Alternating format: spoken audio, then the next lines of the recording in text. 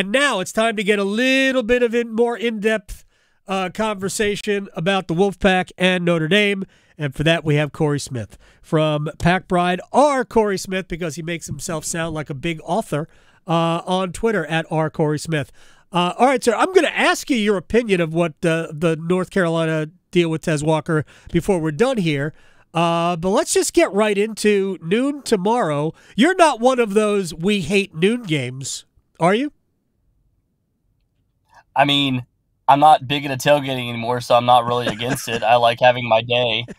So, yeah, I mean, look, back when I used to tailgate a lot and I had to be out there super early, yeah, I wasn't a big fan. And then, I like the night games if I was a fan. So I don't disagree with them, but there is distinct advantages to playing against a team that's wearing, chrome domes against you and sweltering heat in Raleigh, North Carolina. That's true. I forgot. Their heads are like baked potatoes at some level. Look, the noon game, it's a more attractive time slot than a 3:30 game. Granted, a night game against Notre Dame would be next level, but I love a noon start for this one. All right, talk to me about, because I know you and I have discussed this. We talked about it before the UConn game.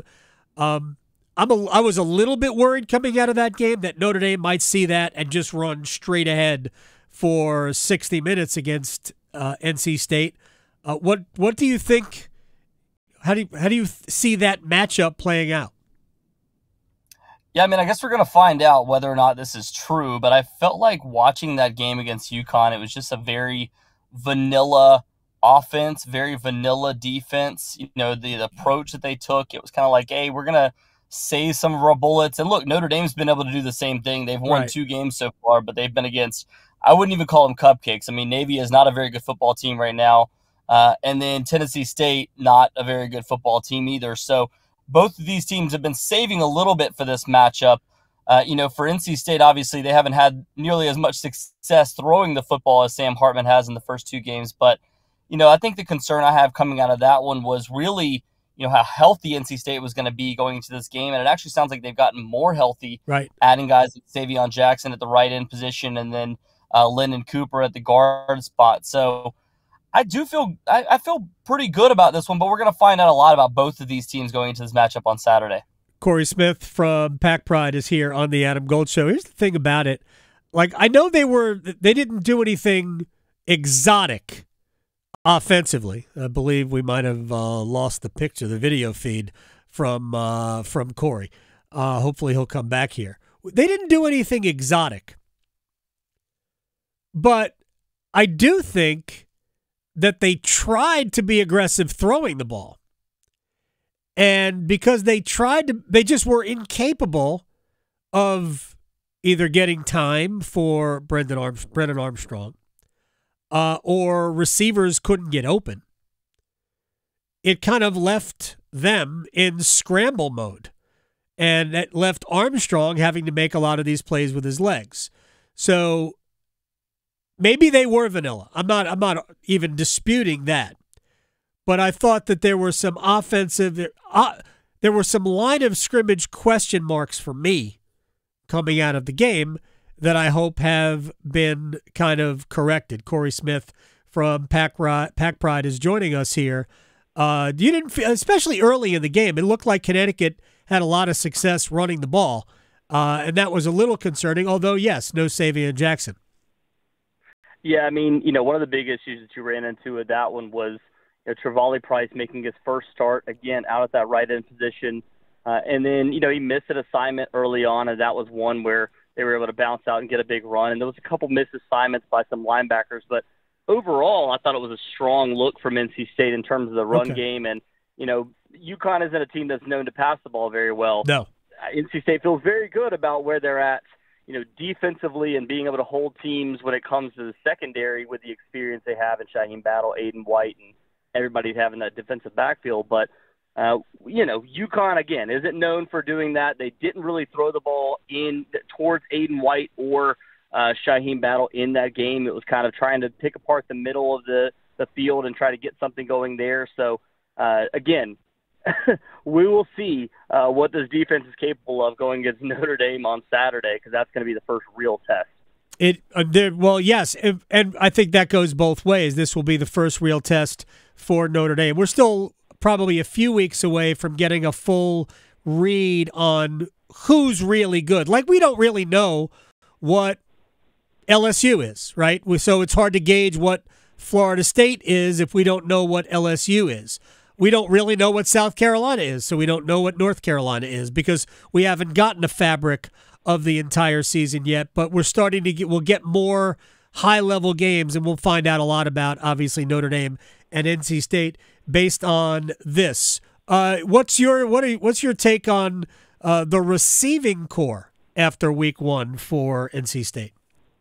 Yeah, I was actually early on a little surprised by some of the receivers. I thought, Kevin Concepcion had a good look out there. I thought that, for a couple other guys, there was some good receptions early on. Keon Lassane is the most experienced guy there.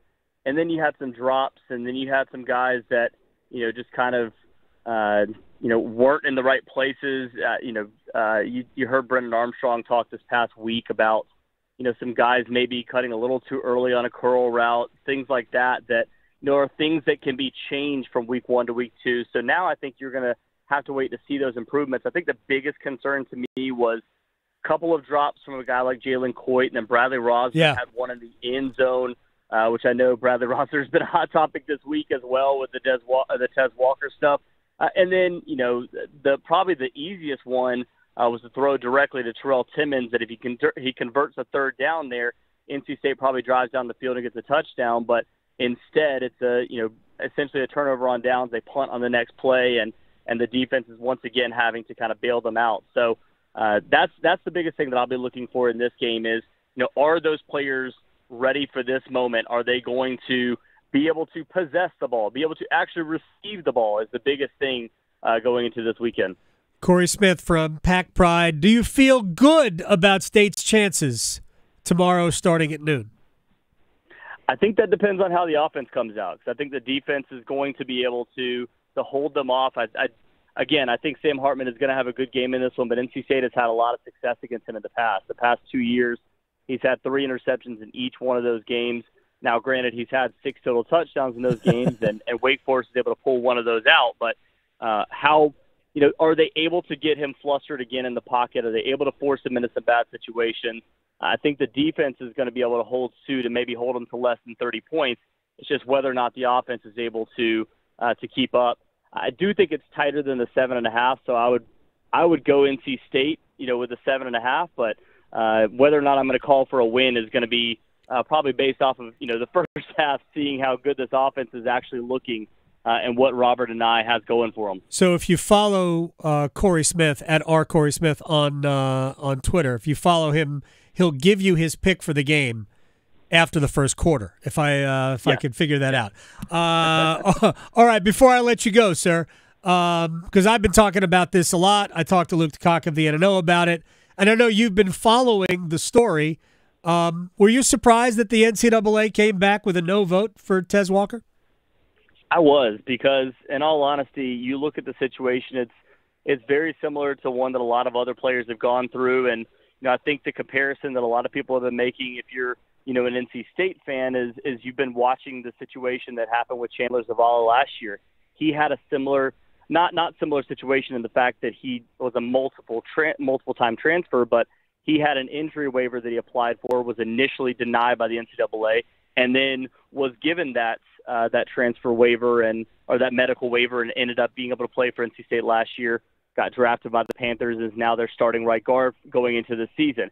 That, to me, I feel like is what's missing here for Tez Walker. That's what he's losing out on in this situation is, everybody wants to make it out to, he's still got 2 years of eligibility left. He can still play 2 more years. Well, you don't know what the quarterback situation is going to look like. Right. You don't know what you're missing out on here from not only from NIL opportunities right now, but also for the future, because if he plays with Drake May, there's a much better chance of him potentially being an NFL draft pick, a guy that can move up boards if he becomes that number one receiver for a guy like Drake May and UNC this year. And that, to me, I think is the biggest thing that's being taken away here from him. Whether or not the NCAA thought it was, the right thing to do with the, with the multiple time transfers, you're really taking away that opportunity from him, and you're giving that opportunity to his former head coach, who's now the offensive coordinator at Colorado. They both left, went their separate ways. One gets to coach, and one sitting on the sidelines watching the entire season. I mean, we have state writer, podcaster extraordinaire Corey Smith caping up for a North Carolina wide receiver. But I think you, Corey, look at this as the same way I do. I don't care where he goes to school. I don't care that it impacts the school. My perspective is from Tez Walker's point of view, and he deserves to play. And I think that the NCAA, I've been calling this an own goal, and it is, I think. Good luck to the Wolfpack tomorrow afternoon. I appreciate your time, Corey. We will talk again.